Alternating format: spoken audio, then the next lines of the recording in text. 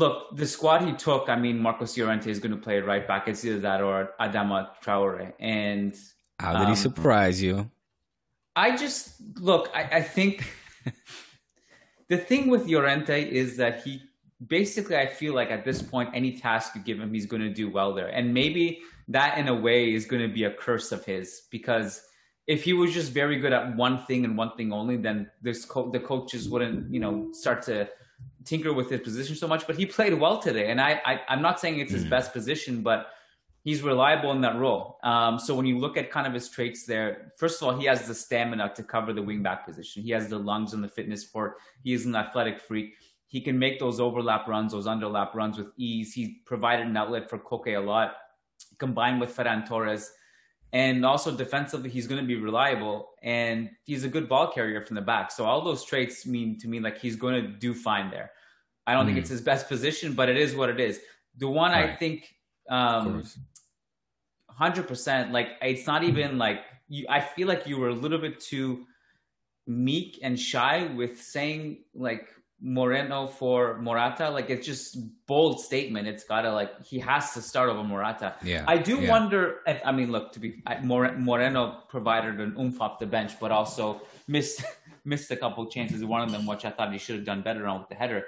But do you worry about like Morata's confidence from here on in? We know kind of like how much of a fragile striker he is with like if he misses one chance, the media get on and the pressure gets on him. I worry about the rest of his tournament now.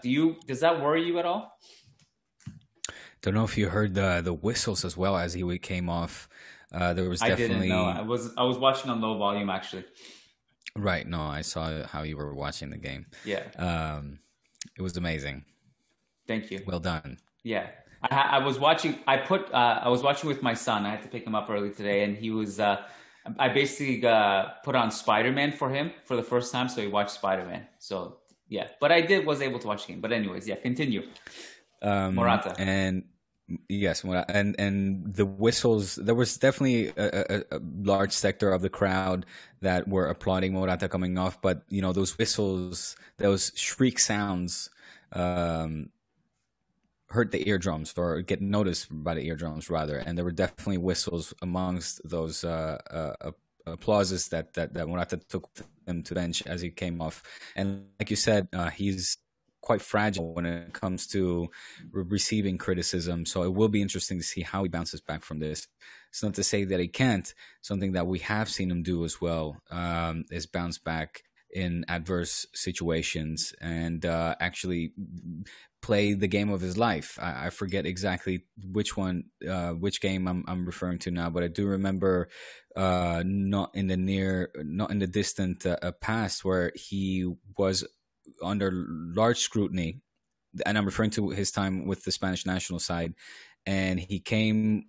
Not just that he started this game and he was just the reference point. All the balls were going to him. He scored a couple of goals, was the big hero of the game, looked like the definitive Spain number 9, the guy that we were missing ever since David Villa left the pitch. So he does have that quality in him.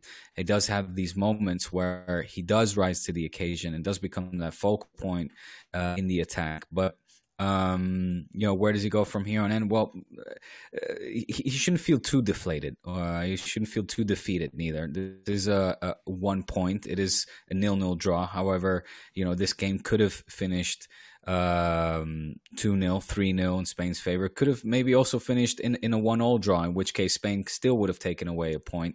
There's still everything to play for, is where I'm getting at in this group stage so early on. So, we have seen Spain in past tournaments as well come out of the gate slowly and still go on to give good performances in these types of tournaments, in these competitions, whether it's the Euro Cup or the World Cup. So, hopefully Luis Enrique will sit down, have a word with the youngster, or the youngster, I say, Morata, not exactly the youngest of players anymore. But I go back to the point that you're referring to, saying that I was too shy in making a more bold statement in claiming that or hoping that Moreno will start over Morata. I do, I continue to feel that. So I prefer to watch, to see an Alvaro Morata come off of the bench and be that as in la manga, let's say, the ace up the sleeve, as opposed to having to carry the weight of this team at this point as well in the tournament to and that pressure of having to score the goals. You know, Spain needs to get over the hump and step out of the shadow that the boys of the 2008, 2010, 2012 class casted over this you know, the Spanish national side that has since underperformed in tournaments. And you know, Morata, I just don't think he's the guy up top that will be greater than a David Villa, or will be able to you know, lead the team like a David Villa did in those tournaments, in the World Cup, for example, where Villa would, he could kick literally from anywhere over there, any ball from anywhere on the pitch, and it seemed like ended up in the back of the net. That's not, you know, we just don't see that in Morata. No, I mean, that's been missing for a long time now. Gerard Moreno is the Yeah, team's best goal scorer left, and he should be right. starting full stop. I mean, Lucho can have that target and Morata in the box. It's very hit or miss with him, and he's not reliable in that role. And Moreno would be more so, especially with given what we've seen More from him so. this season. He's been fantastic, you know, and Yeah, also in years past, it wasn't just Villa that they had too, right? They actually had goal scoring production from the wings. Like if you give Iniesta or David Silva a chance, if you give, you know, any of these guys on like playing in the attack midfielders role a chance, they would take them. And you know, and to your point with Oyarzabal,